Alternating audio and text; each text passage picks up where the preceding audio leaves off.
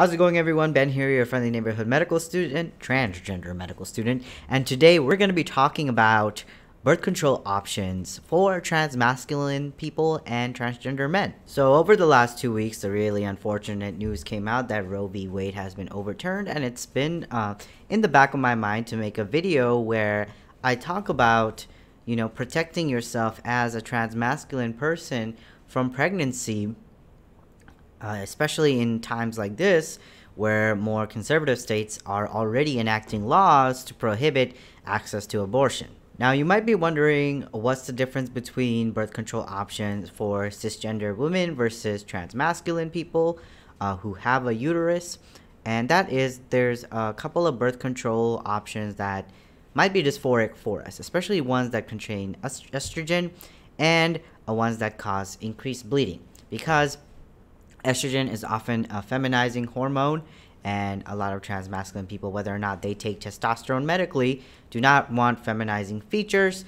And usually for people like us, people like me, having a menstrual period, having any form of vaginal bleeding is extremely dysphoric for us. So today we're going to be talking about the options that transmasculine people have available to them for birth control and the pros and cons of each. I also really want to emphasize, if you are anyone with a uterus and you're having sex that could potentially get you pregnant, I always advocate for, as a future medical provider in the next couple of months, honestly, because I'm a senior in medical school, that you have 2 forms of birth control as an extra added layer of protection. And the advice I usually give patients is, your first protection is your barrier protection, the condom, and the second is any other birth control method that you feel comfortable with. Now, as far as with my list of things that I'm going to showcase to y'all, I'm not going to include spermicide with the diaphragm because it's not that effective compared to these other forms that have been shown to have over 90% effectiveness if they're used correctly. So the first method is the one oral pill method that you can use, that I'm going to talk about, and that is the progesterone pill, also known as the mini pill. You take this one every single day, and if you are the type of person who hates the idea of something being inside your body or taking a shot, the mini pill is a great way to have adequate birth control, and the only hormone associated with the mini pill is progesterone. Now, there is some talk in the trans-mass community, I think mostly because there's a lack of health literacy in the transmasculine groups, because progesterone is also associated with feminine hormones, but it's not. It doesn't cause increased femininity. It actually decreases the amount of bleeding. It can lighten the menstrual cycle for a lot of people. So I do not emphasize that progesterone is a feminizing hormone. It's not. So make sure you know that. If you have someone that you know that believes in that, make sure that you educate them on that. Some of the cons of the mini pill, as I've said, is that it's a pill. You have to take it every day, and you can't miss your doses. If you start missing doses, the effectiveness of its protection starts going down. So that's the main con that you have to know. It's also relatively affordable if you have good RX or insurance. So that's a pro too. The next option that's available to you is the I can't even say it. It's such a long word, but it's the Depo-Provera shot. There is a generic name for it. It starts with an M, but it is the progesterone shot. And that one is really convenient because you only have to go to the doctor every 3 months to get 1 shot, and you're done. And it's really great, especially for people who don't like taking everyday pills and who have the time and capacity to go visit their doctor every 3 months. I think that's both a con and a pro. If you like going to your doctor, that's great. If you are too busy, you have a busy life, you can't make your appointments on time, then going to the doctor every 3 months might not be the best option for you. Also, this might be a pro or con depending on who you are and what your desires are, but the progesterone shot is most associated with weight gain. It's honestly the only one that has a pretty big statistically significant evidence-based research data that shows that some people may gain weight on this shot, but also for a lot of people, it completely stops their menstrual cycle, especially if you're not on testosterone and you're transmasculine. That might also be a benefit to you.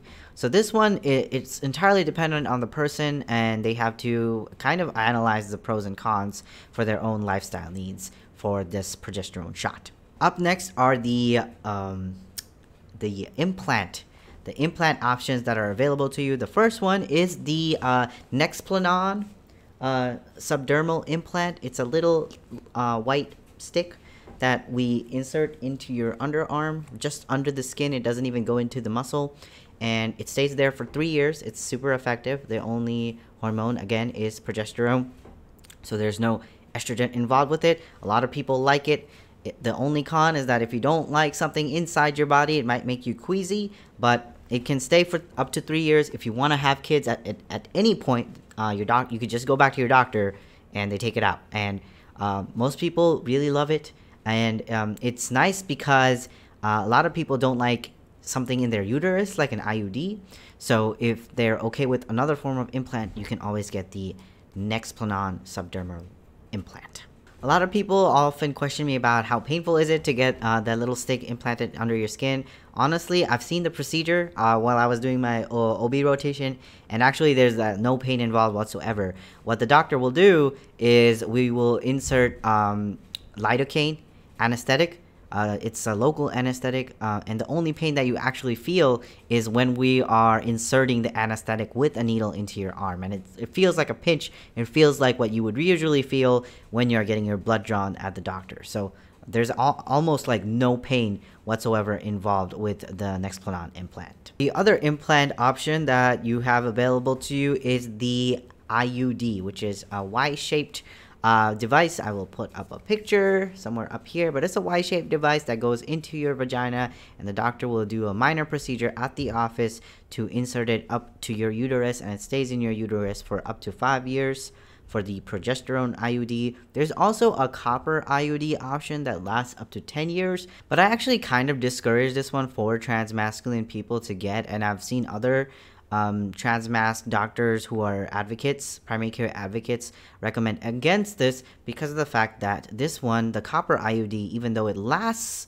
a very long time, like up to 10 years, and the fact that there's almost no hormones involved with it because it's just copper doing the work of doing the birth control, the big side effect with it is that there's a lot of breakthrough bleeding associated with it. So you might bleed more with the copper IUD. Even if you're on testosterone, you may bleed more with this copper IUD. So it might not be ideal for a lot of us who feel that any form of vaginal bleeding causes a lot of dysphoria. I know for me, that's the number one thing that literally makes me want to, wither away and never exist. So, that's something that you should be aware of. The other forms of IUD are all progesterone based. None of them are estrogen based. So you can absolutely get them, and they last up to 5 years. It comes with a little string attached. So if you want to have kids at any point before those 5 years goes away, then you go back to the doctor, and the doctor uses forceps and pulls that string out, and the IUD comes out with it. A big asterisk, big con to the IUD is that there's a lot of doctors out there that undermine the amount of pain that some people may experience when an IUD is inserted. So for a good majority of people, the IUD insertion will cause some discomfort, but I know quite a few amount of people, like almost every single person that I've talked to that had an IUD insertion told me it was one of the most painful things that they've ever gone through in their life, and that's because they went to a doctor that didn't give them any form of anesthesia when they did that procedure. So if you are thinking about getting an IUD, and if you want to have body autonomy about controlling your pain, is to vet the doctor who is going to do the IUD insertion. Go to a doctor that will provide anesthesia, will provide either general anesthesia or local anesthesia when you are getting this IUD inserted, if you are concerned about the pain associated with it. Now, there are permanent options to basically eliminating any form of fertility if you plan on never having children. as a transmasculine people, and the main ones obviously is bilateral tubular ligation, which is getting your tubes tied. Wow, I am fumbling today, but it's getting your it's getting your tubes tied, and that will prevent any form of pregnancy for the future.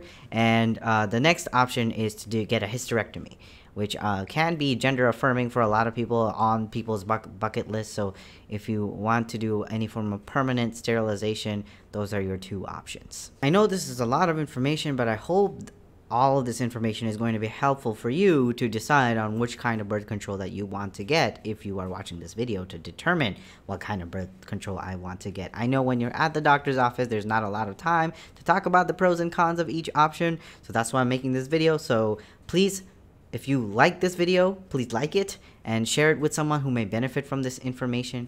That's pretty much it for all the information I have for you. If you know of any other form of birth control that I haven't covered here that is trans affirming, please post it down in the comments below. And follow me on Instagram and my social media, Twitter, all that jazz. You can even try and add me on LinkedIn, I guess. And to follow my advocacy work and the things that I do outside of making YouTube videos. And I'll see y'all in the next video. Mwah.